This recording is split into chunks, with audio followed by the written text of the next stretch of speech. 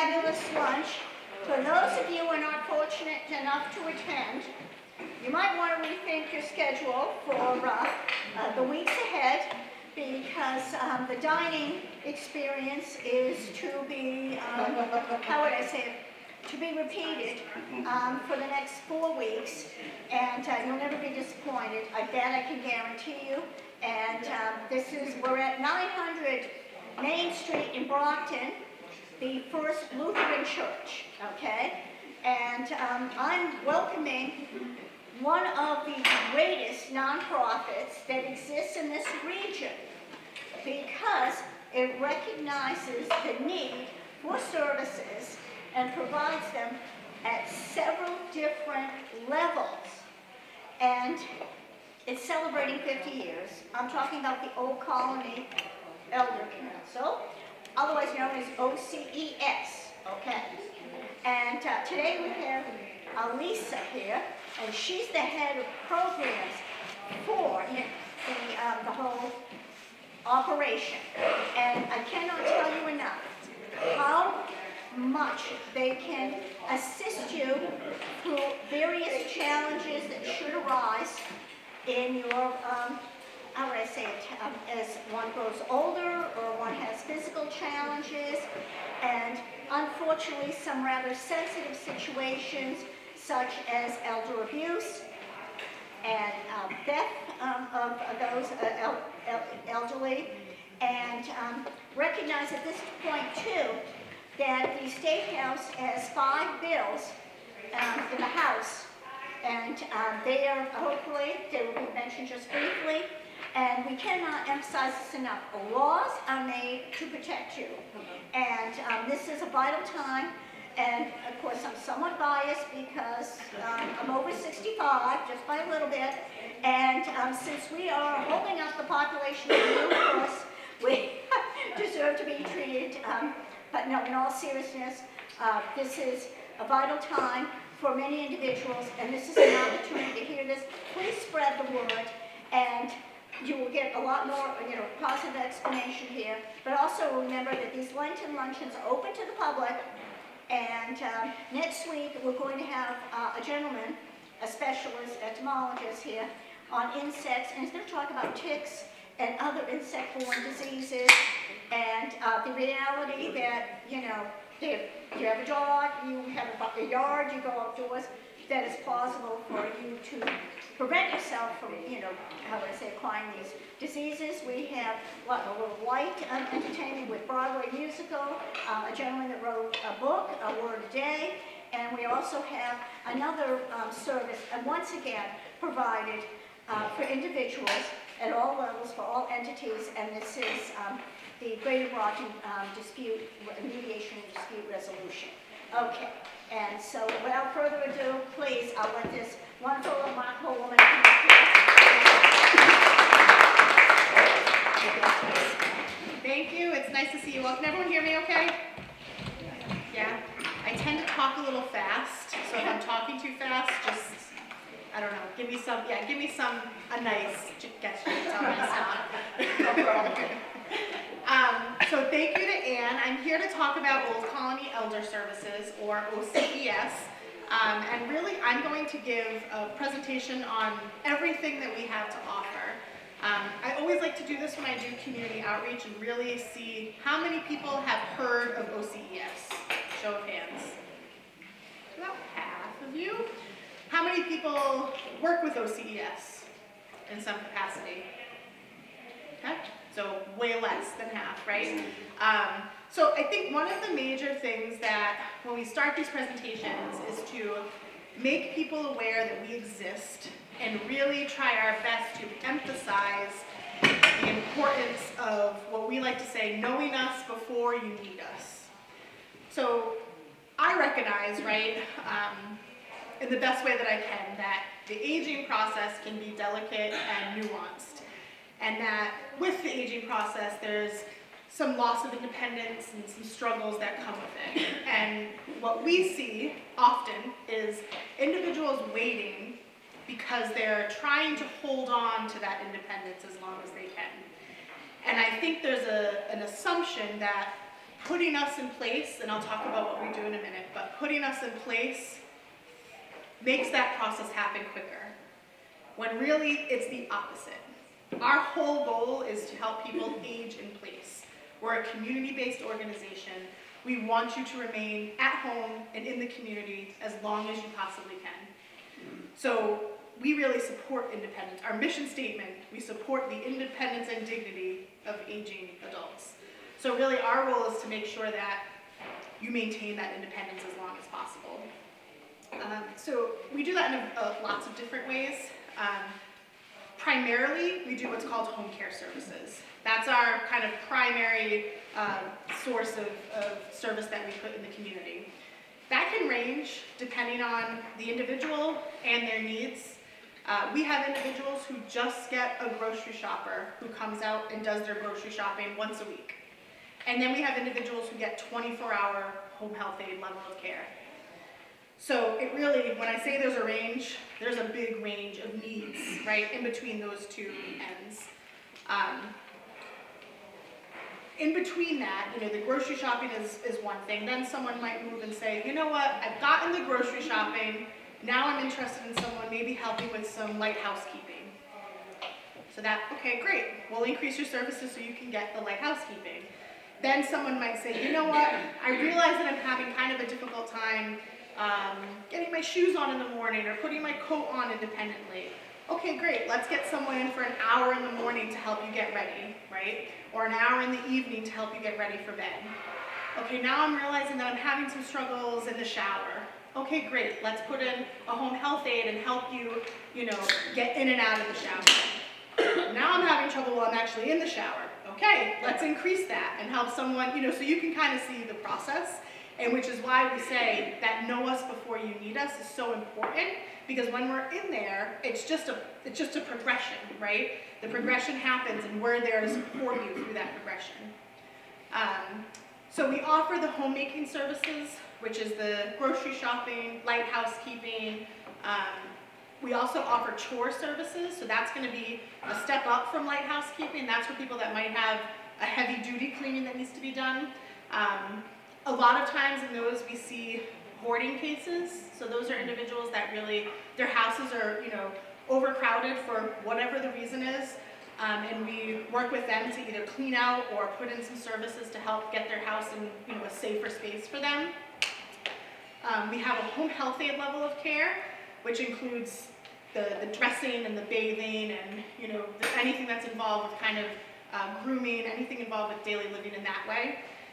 And then we offer supportive home care aid, which is essentially a person that can do all of the things I just discussed, but they specialize in individuals who might be struggling with some behavioral health needs, or individuals that have a dementia or Alzheimer's diagnosis who might need someone who has specialized training, and they can come in and help. One thing to note is these aren't people, some of them are, but these aren't people that live alone that need our services. These are people who might still be living life independently and just need some supports in the areas I talked about. They might live with a spouse, they might live with family. We are in all sorts of homes. These aren't people that are homebound and getting our services. It's a range of individuals. We certainly have people, that are homebound and need our services, but we work with families, beyond that as well. I like to pause for questions in between because I talk about a lot of things and I want people to have the opportunity. Any questions about the home care services that I just discussed? What area do you cover? Yeah, so that's a great question. So OCES is what's called an ASAP, an Aging Service Access Point. A trick question. Anyone heard of ASAPs before? No, that's right. That's what I figured. So the really great thing about Massachusetts is that every city and town is covered by an ASAP. So anywhere you live in Massachusetts, you can get an ASAP to come in and do exactly what we do. There are 23 of us in the state, and again, every city and town you live in is covered by one. We're overseen by the Executive Office of Elder Affairs, so it's a state-run program at the highest level, and then each individual ASAP has the opportunity to kind of develop, as they see fit. We cover Brockton, Greater Brockton, so Avon, Easton, and then we cover down to before the bridge in Buzzards Bay. So Plymouth and Greater Plymouth as well. We have 24 cities and towns that we cover. We're one of the biggest ASAPs in the state that cover our catchment area is one of the biggest. But it is important to know anywhere that you live. So if you live in Attleboro, Bristol Elder Services would be the one that you contact. If you live Martha's Vineyard, Cape and the Island Elder Services would be the one. So there are 23 of us that do exactly the same in the state, no matter where you are. Yes? Is there one in Rockland? Yes, we cover Rockland. Yep. Yep. Other questions? Go ahead. Is it covered by insurance, health insurance? Sure, great question. So the question was, is it covered by insurance? So it's a state-run program, the home care program. So that answer is kind of twofold. The short answer is no. It's a sliding fee scale. What that means is it's a copay system. So the copays are based on individuals' incomes, and it works just like the doctor's office. So as you all probably know, if you're at the doctor for 3 minutes, or if you're at the doctor for 2 hours, your copay is the same. That's how our system works as well. If you get 1 hour services, or you get 24-hour services, your copay is the same. So it's a sliding fee scale dependent on income. I will say, and this is not just lip service when I say this, our job is to help people. If an individual on paper fits somewhere and they cannot afford that copay, we work with them. We're never going to say no to someone based on the fact that they cannot afford our services. That's not how we operate as an agency.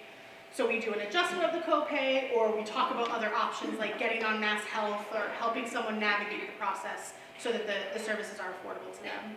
The copays range. Some people pay $10 a month for all their services. Some people pay over $100. It just depends. But the copays are never going to be these huge dollar amounts that someone can't afford. What's the age bracket?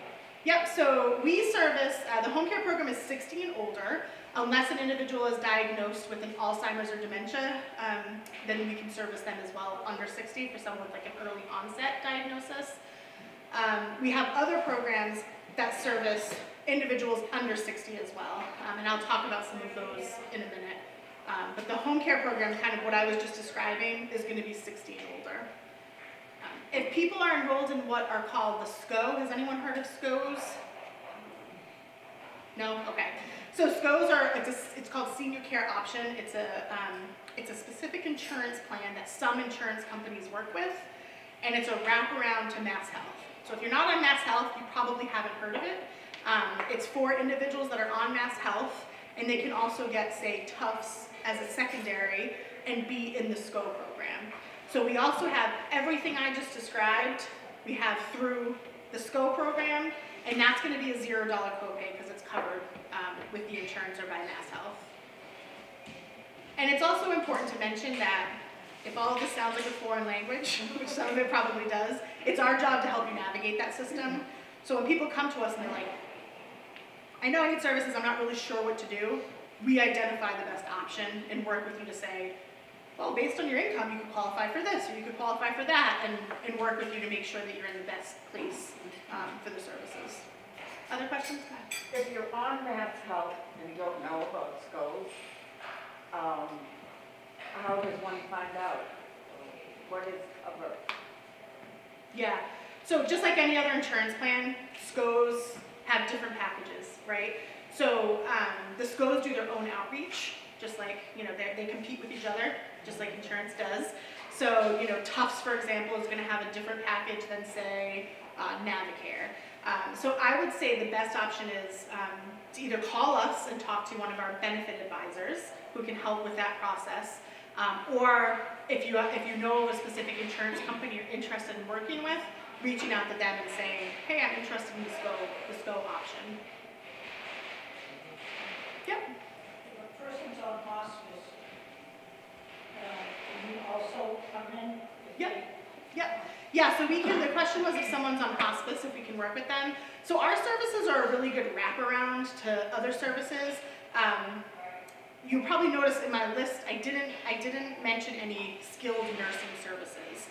So skilled nursing services, which are going to be occupational therapy, physical therapy, medication management, changing of wounds, G-tubes, things that require more skilled hands-on care. We don't do that, but we wrap around to that.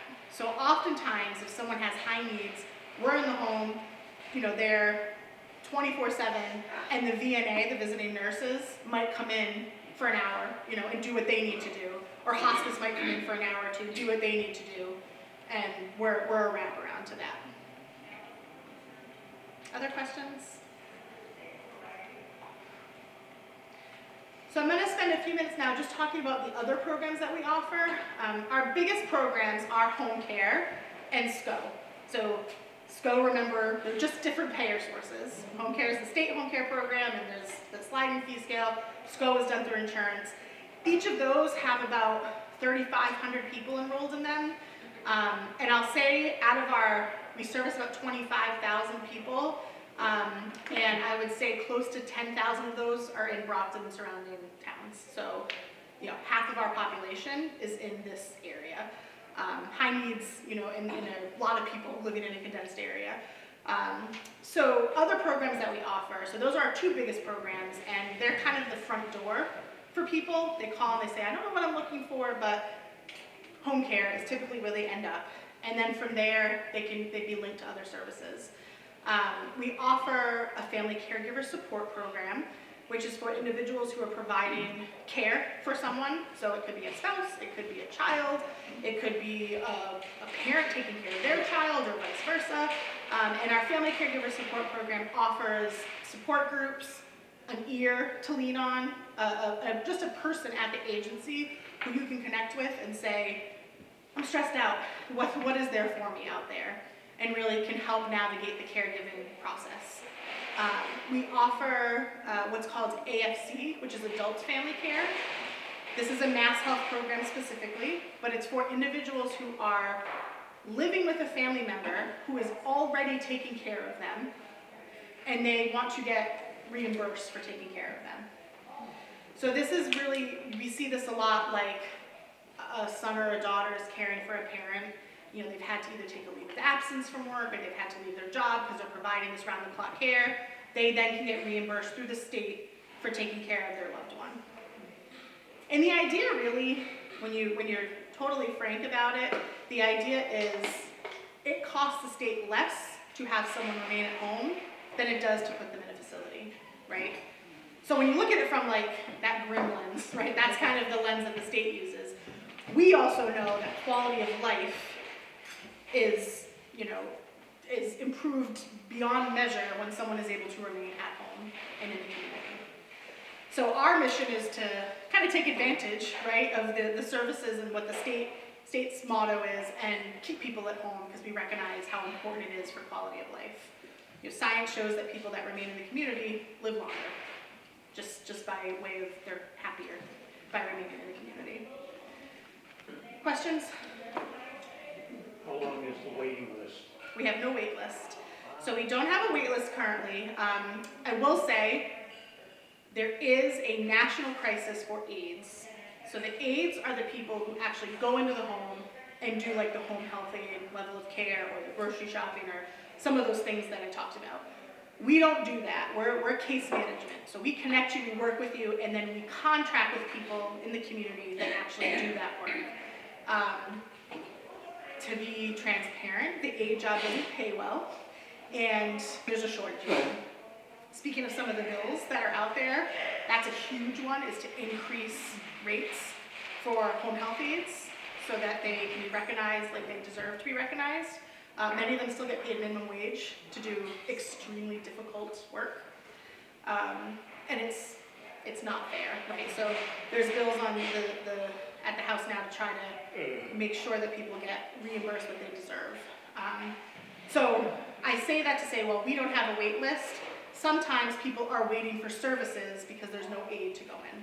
You're still connected with us, you still have the case management, but you might be waiting. Brockton's and Brockton surrounding towns are better than a lot of places in the state. There's a lot of home health aid agencies in Brockton, and a lot of individuals going to them to get trained and moving their way into a home health aid position. We also service Plymouth and Duxbury and Carver, and those areas, there's the aid crisis is majorly felt in those areas. So this area, it's felt less. So people wait much less than they would if they lived, more towards the Cape. Other questions? Yes? Do you deal with any homeless people? Yeah, so good segue into the next program. So we also have what's called options counseling and transition support. So our options counseling program deals with lots of the homeless population. The unfortunate news is we don't have access to any more housing than anybody does. It's not, I think people come to us and they think, okay, I need housing, and they think that we can somehow find them housing. That's not the case, unfortunately. But we do work with individuals. We'll help them through filling out the CHAMP application, which is the CHAMP application is the common app for housing in the state. So we'll help them through that process. We'll help them identify something like a shelter, or we've put people up at hotels if they're in between housing and they have something lined up. We use grant money, we'll put them up at hotels. So it's certainly not a perfect solution, but we do have individuals that work with people who are not sure where they're going to land. And options counseling also works with lots of individuals who are just I'm not sure what's next. I live alone right now, and I'm not sure if I want to keep my house. I'm not sure. I might want to go into an assisted living. I might want to find a place with a pool. I don't know where I want to end up. And our options counselors are really, it's a short-term service, but they really just connect with people and they say, tell me what you're looking for. Here's all the resources, and you can take what I give you, and hopefully that'll help you on your next steps. And then our transition support program works with individuals who are in a skilled nursing facility, so a nursing home level of care, who are looking to transition back to the community. So the nursing facilities in the area will contact us and they'll say, I have an individual who's looking to transition back into the community. Can you come work with them? And we'll help find housing if that's part of it, or get them goods. Lots of people, they might have been healthy and then they broke their hip and then they went into rehab and then they're returning to the community and now they need a commode, or they need shower, they need some adaptable equipment in the shower, maybe they need a ramp. Our transition support program helps navigate that process and connects people with the appropriate resources to get them set up to transition home appropriately. Other questions? Yes? On the transition and transportation issues, can you mention? Yeah, so transportation is an issue, and it's an issue that is statewide, and we're a part of a lot of community coalitions, and this is always something that comes up is transportation. So if someone's enrolled with us and they're in our programs, they have a care plan, and transportation can be included in their care plan if they need transportation for, as is defined, a life-sustaining illness, chemo, dialysis, something that they need to routinely get to the doctors in order to receive treatment. On the flip side of that, if someone just needs rides to the doctors as one-off, we can also do that if we have an appropriate kind of awareness. People need to be enrolled in our programs in order to access that. We do offer one-time onlys, we call them. So someone called today and they say, I always have transportation to my appointment, but my daughter's away and I really have this doctor's appointment, I need to get to it. We can use grant money and work with one of our providers who does transportation and transport someone to a doctor's appointment as a one-time only. But anyone that's enrolled in one of our programs can access our transportation services more ongoing. Other questions? Yes. Illegal immigrants? Yeah, so we work with anyone. We're not, there's no barriers to what we provide. Really they have to qualify clinically for the services, and the way we qualify people is that they have what's called a critical unmet need, and that can be, I can't go grocery shopping, I need food to survive and I can't do it, then they qualify. So we have no barriers to the individuals that we can service. There's certainly barriers to them accessing mass health or other benefits, but as far as we're concerned, there's no barrier to services. So if they're living in motels or hotels, you can go there? Yeah, and we look at it as we want to identify all the needs, so most likely we're also helping them navigate the system to make other referrals or get them more permanent housing. But we do have people who are in a hotel or motel who get like a home health aide level of care. Yeah. Is there a language barrier? It depends. Our staff, I was talking about this earlier, we have 255 staff, and almost 100 of them are from Brockton, and many of them speak Haitian and Creole, Haitian and Cape Verdean Creole, which are the two largest languages here in this area. And then we access a translation service as needed. Some of the aides certainly have, they speak different languages, or they have English as a second language. We don't consider that unless it has to be considered, right? Because if someone is able to communicate enough to meet the needs of the individual, then we're going to send them in the home to do just that. If the language barrier becomes an issue, then we can talk about it and put someone where that's not a barrier. I know you're getting ready to do the wind down, but there's two things I want people to know Sure. now that you guys provide, because to me, it's just so horrible when I hear these stories when, how would I say it, someone is not capable as much anymore to handle their finances, Yep. and they're either paying bills to people they don't owe money to, or they're being, how would I say, taken advantage of. Yep. And naturally, unfortunately, what makes the news, and every year you have your rally with the elder abuse. And please give your phone number when Yes, you I get will. Thank you. So yeah, we have a protective service department. And protective services, their job is to investigate abuse and neglect within the older adult population.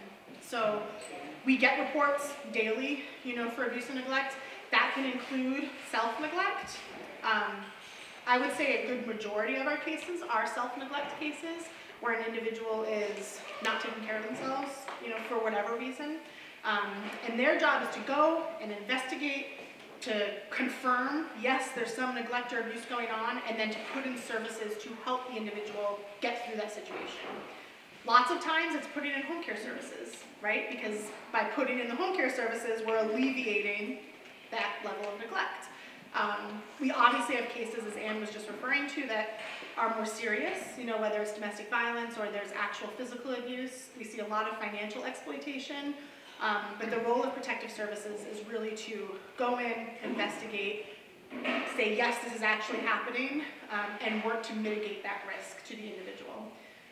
If you ever want to make a report, everyone in the community has access to make a report. If you're suspecting abuse and neglect of an individual, you can call us directly.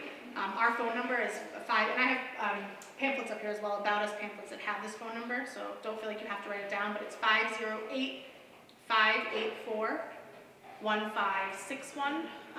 Call us and say, I'd like to make a protective service report, or I'm suspecting something. And the state also has a hotline that you could find online. I can't think of the 800 number off the top of my head, but you can call, you can connect with the state as well to make a report. And one other thing I'd like to mention that I forgot about earlier, we also do Meals on Wheels and have our nutrition program. So we run the Meals on Wheels in this area, so deliver meals to people on a daily basis, which also includes just a wellness check to make sure that they're okay, a high, they get to see someone. In our nutrition program, we have Healthy Living, which offers diabetes management courses, or fall prevention courses, Tai Chi courses. So we offer that kind of under our nutrition umbrella. Yeah, other questions? Yes? It's kind of an odd one, but is there any place in the constellation of services that you know about where somebody could call and say, I need somebody to repair a shelf in my house and I don't know what to do? So is there an Angie's List for? So that's a great question. We work with contracted providers, which means we've vetted them and they've gone through our contracted process. And they're contracted with us and we say we trust them. That includes the home health aid people, but it also includes a couple of handyman heroes. I don't know if anybody's heard of him. He's one of our contracted people that can come out. So you don't have to be an OCES consumer, we call it. You don't have to be enrolled in a care plan to just call and say, hey, I need this. Oftentimes, we'll give you the resources, and then if you say, and also I can't afford this, we have grant money that we help. It's called special funds, and we help people in the community all the time pay for all sorts of things. The story I always tell is we helped a woman once cremate her cat. Like, that's the level of things we get creative and we can find ways to really help people in a way that's needed. So we have grant money that we access all the time to help people pay for things in the community.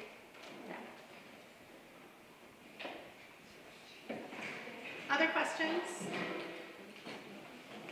So I left a couple of just about us pamphlets up here. Our adult family care program, there's only a couple of our 50th anniversary notebooks. We're running low, so I only brought a few, but so first come, first serve on those. But feel free to take what you need, and always feel free to call. You can ask for me directly if you ever needed to speak to someone. One more time with the phone number. Yep, please. 508-584-1561. My name's Alisa, and I'm the Chief Programs Officer, so all those programs I just talked about, I oversee indirectly. So you can always contact me, and I can connect you to the right person.